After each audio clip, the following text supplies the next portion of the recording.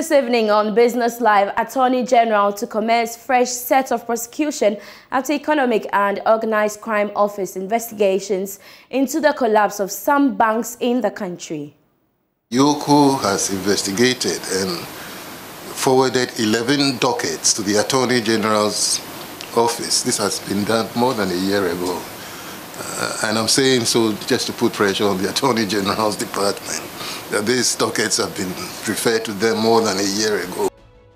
Plus, economist Dr. Benjamin Amwa is optimistic the $750 million commercial loan expected in the Bank of Ghana's account this week will stabilize the cedi. Yes, there will be some marginal positive impact on the cedi.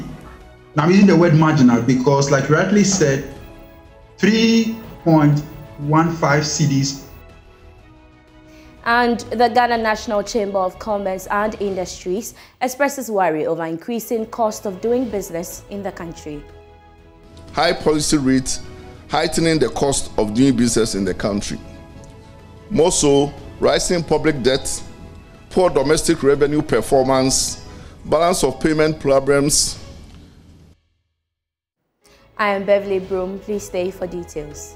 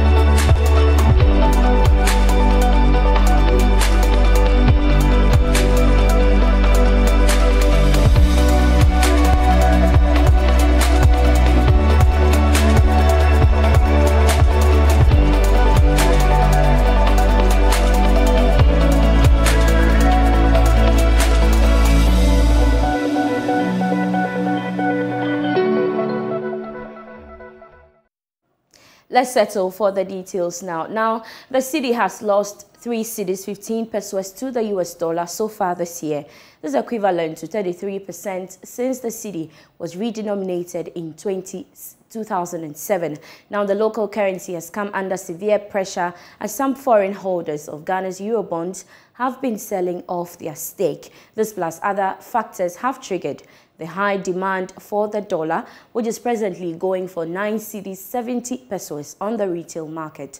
However, the Bank of Ghana has given assurance that the cedi's stability will be restored soon based on certain measures put in place. Meanwhile, the $750 million commercial loan approved by Parliament last month is expected to hit the account of the Bank of Ghana latest this Thursday. This would help offset the demand for the dollar in recent times. Now, the government will also be able to use parts of the inflows to service eminent maturing foreign debts.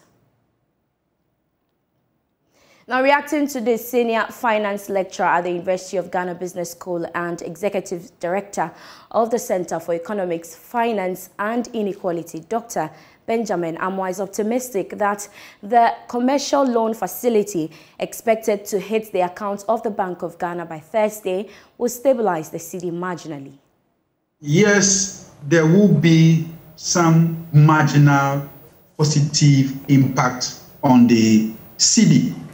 Now, I'm using the word marginal because, like you rightly said, 3.15 cedis is how much the cedi has lost in terms of face value from 1st January to today. What it means is that if you were owing a partner $1, you need now 3.15 cedis more, 3.15 cedis more to be able to meet up that same $1. It means a lot when it comes to transaction cost for those who do this import business and they have to pay in US dollars. So the $750 million coming is good. On the other hand, we should be aware that the whole 750 million will not be pumped into currency management. There are other spending plans for the 750 million. If you look at how much even the BDCs themselves even need to lift crude, clearly $750 million is not that enough. But like they say, half a loaf is better than none. So we are expecting that with the $750 million coming, the city will have some marginal stability. And then again, the question is for how long will the city be able to stand its grounds going forward? Now, the Attorney General should in the coming weeks commence fresh prosecution of persons who contributed to the collapse of some banks and financial institutions. This was after the Economic Organized Crime Office submitted work on investigations done on the collapse of some banks and financial institutions. George Riafe has the rest of the story. Governor of the Bank of Ghana, Dr. Ernest Addison, disclosed that the move by the Attorney General has been influenced by submission of fresh conclusion of investigations done by the Economic and Organized Crime Office. The governor disclosed this at a signing program to advance some 10 million Ghana cedis to the Economic and Organized Crime Office. The EOCO has investigated and forwarded 11 dockets to the Attorney General's office. This has been done more than a year ago. And I'm saying so just to put pressure on the Attorney General's department, that these dockets have been referred to them more than a year ago. Pursuant to Section 19 of the EOCO Organized Crime Act 2010, Act 804. Notwithstanding all these achievements, there is a lot of work still waiting to be done with respect to tracing of assets, to build concrete investigation, to lead to the effective prosecution of the perpetrators of these financial crimes. Governor of the Bank of Ghana, Dr. Ernest Addison, gave more details on how the 10 million Ghana cedis will be utilized, which will go a long way to help in the regulation of the banking and financial sector. By this memorandum of understanding, the Bank of Ghana will provide the needed resources to strengthen the operations of the EOCO to execute its mandate. The bank's board approved a grant of 10 million cedis to be disbursed in 2 phases to support the work of EOCO. The support from EOCO in the receivership process has been enormous.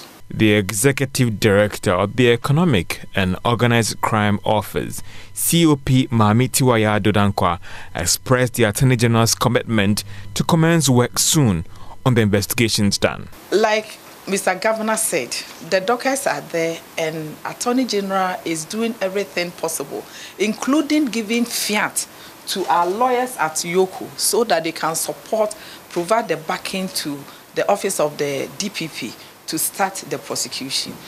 Again, he's also going to provide training, tailor-made training for our officers, because that area of investigation and prosecution is a bit different from the normal prosecution that we do.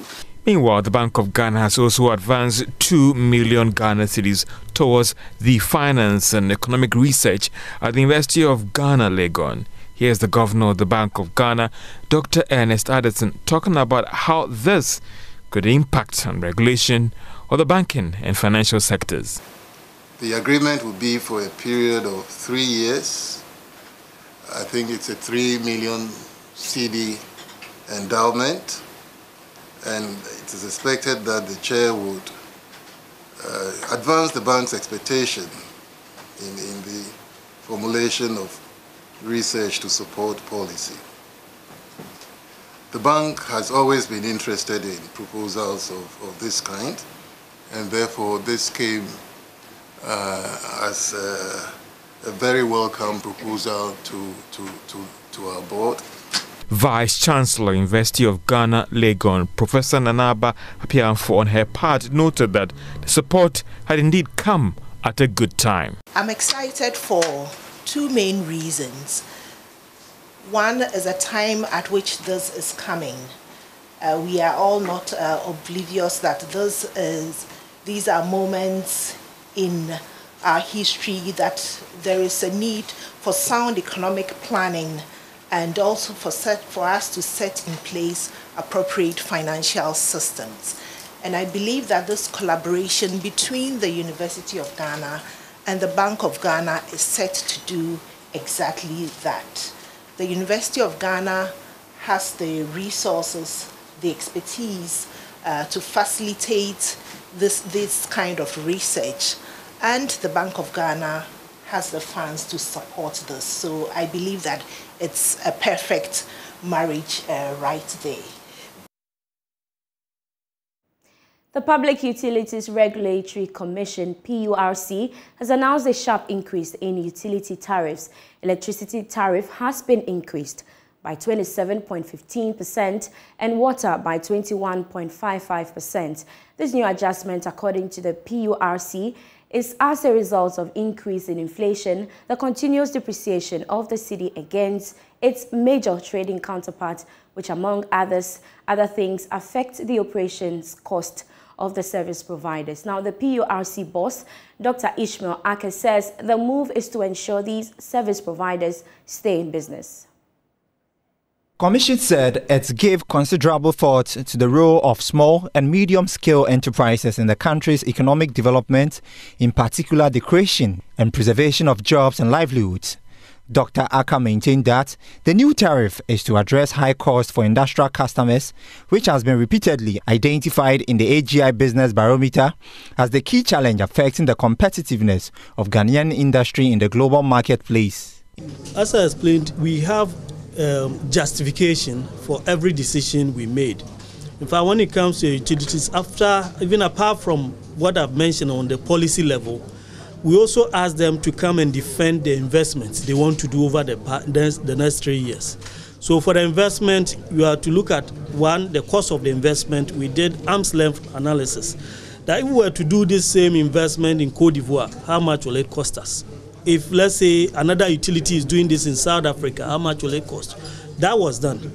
Then we looked at their own trend analysis. So if you take Ghana Water, their investment over the past 10 years, and how it has been, we adjusted this by inflation, again to compare with their figures. Then we invited them to come and defend, one, how much the investment will help them reduce losses, serve customers better, and improve their operations. In balancing the interest of service providers and consumers, the PURC acknowledged that the very economic variables that have occasioned the step increases proposed by the service providers also affect consumers. Yes, we said it, and this tariff is actually for the hairdressers, for the organizers, the carpenters. And the reason being that previous years we had a tariff structure that made utilities industry pay high so that they can subsidize residential consumers. What we are having now is to reduce that cross-subsidy. And again, also try to merge some of the bands. Now, when you do these two, what happens is that those in the non-residential class are paying for the first time lower than those in the residential class. And that has been stated in the statement, and it will be written to all utilities.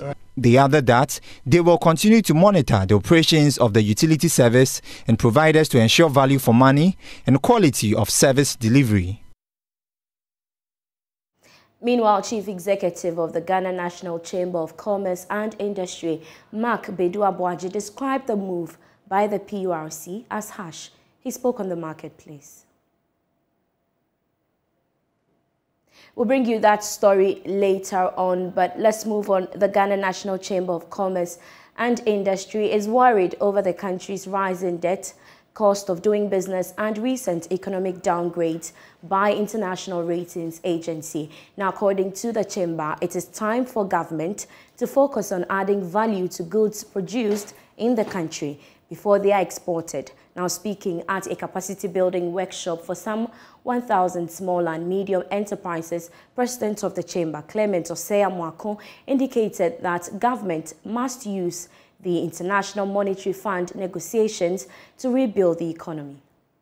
Business Skills Development Program for 1,000 SMEs is an initiative by the Chamber and Development Bank Ghana under the theme Empowering SMEs with the requisite business skills for sustainable growth and resilience.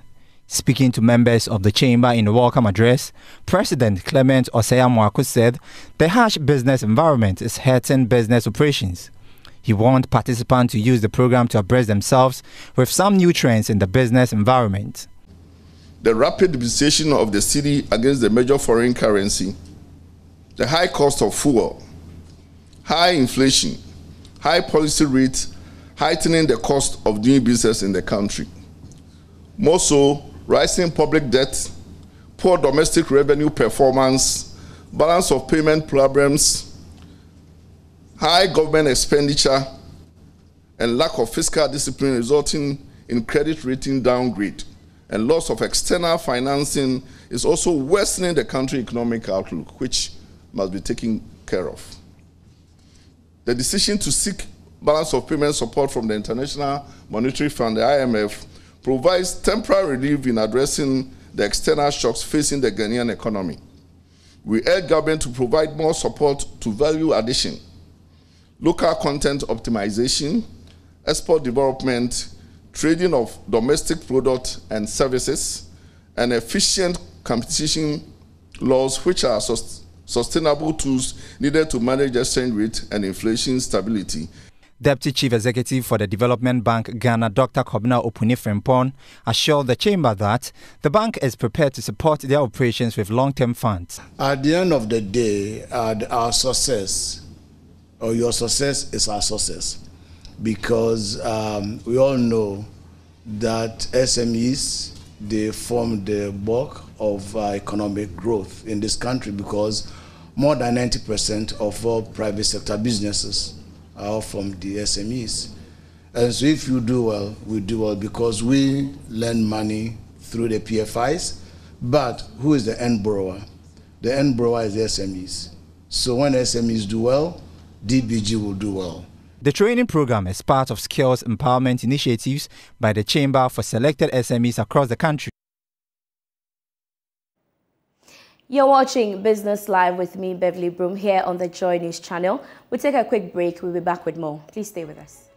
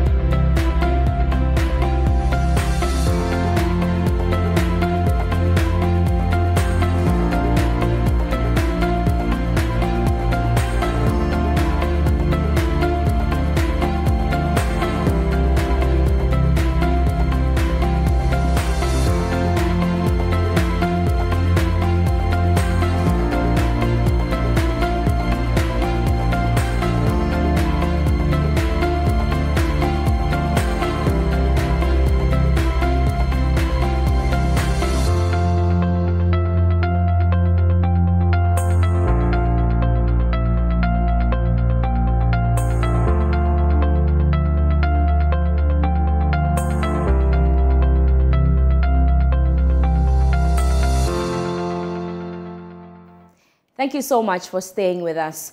Now, the World Bank and the International Monetary Fund has begun work to assess the sustainability of Ghana's debt. This is expected to facilitate the clarification of the country based on its new debt level and influence ongoing discussion for an IMF program for Ghana. George Riafe has more in this report. The debt sustainability framework is jointly put together by the IMF for all its member countries. The two institutions uses the classification to basically assess the ability of its members to pay their debts now and in the future. It also helps in program design for its members, as one can talk about the HEPIC program, which Ghana benefited, and on the ongoing talks for an IMF program. The exercise will assess Ghana on 7 indicators, with some of the major areas being the country's debt in relation to revenue and also the debt as against our export earnings. The new classification is expected to help those that lend money to Ghana to review our creditworthiness. At the last review, Ghana was classified as high risk of debt distress. But with the country's rising debt stock, one is not sure whether Ghana could flip into the debt distress status. A new classification for Ghana could also influence the kind of program that the country will get from the IMF by the second quarter of next year. Many will be looking forward to the results, as some are worried that with the recent development in Ghana, the country could flip into debt distress. That could further triple the cost of servicing the country's loans and further increase the cost of doing business in the country.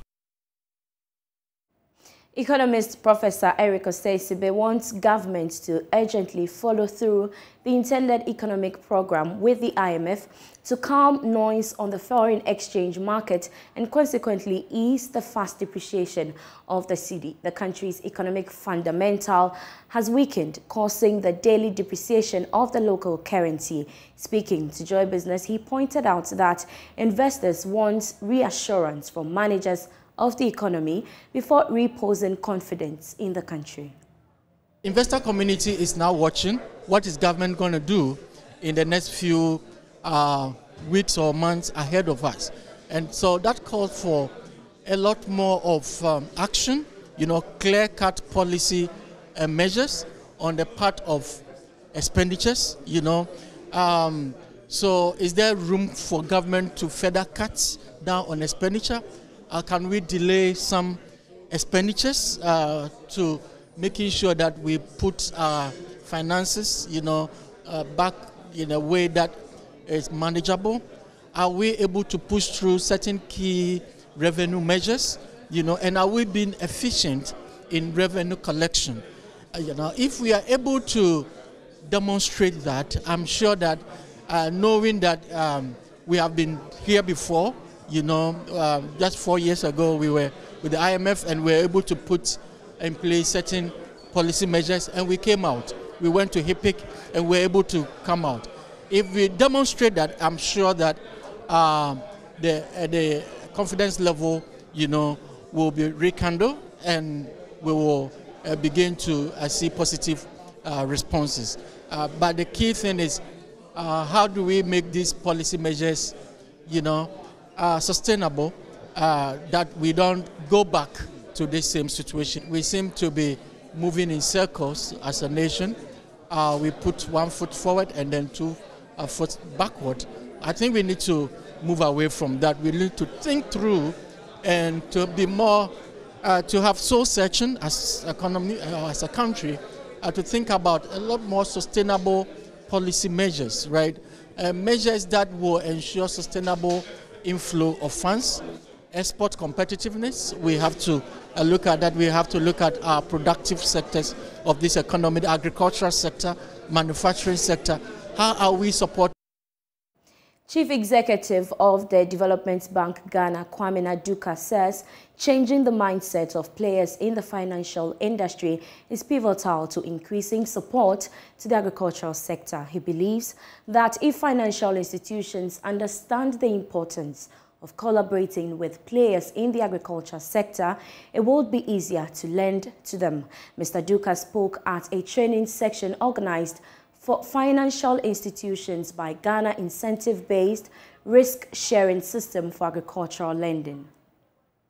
The Ghana Incentive-Based Risk-Sharing System for Agricultural Lending introduced the Agriculture and Agribusiness Lending course for financial institutions in 2020 in collaboration with the National Banking College.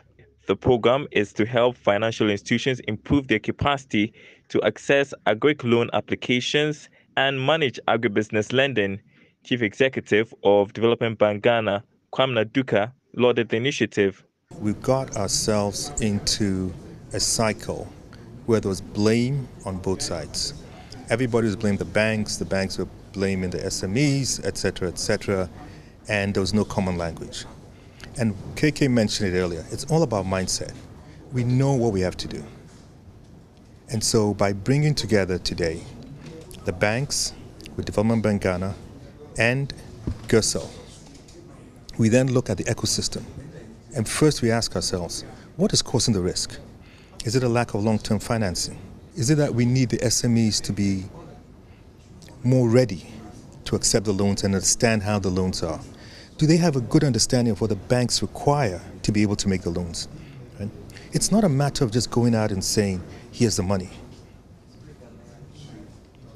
That ended everybody going bankrupt.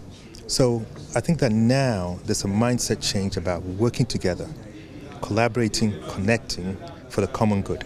Chief Executive of Ghana Incentive-Based Risk Sharing System for Agric Lending, Kwesi Kobo, reiterated his outfit's commitment to growing the agric sector. He indicated that his outfit has identified 3 things that need immediate attention.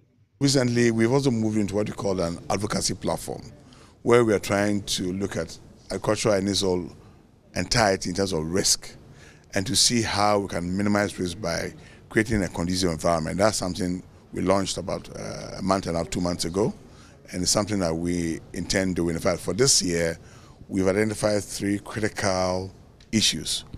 Policy on the issue of exports in terms of export logistics at Tema Port.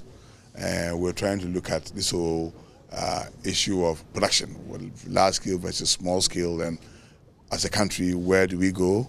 And also we're trying to look at the issue of poultry, whether there's a issue of dumping by some of the countries that are exporting to us, so that we also compete in a very fair and conducive environment. So these are some of the things that we're trying to do so that we can then help make recommendations to policymakers, say, right, if you want this industry to thrive, if you want to address these key risks, these are more of regulatory and external environmental issues. 55 participants from 12 financial institutions attended the training session.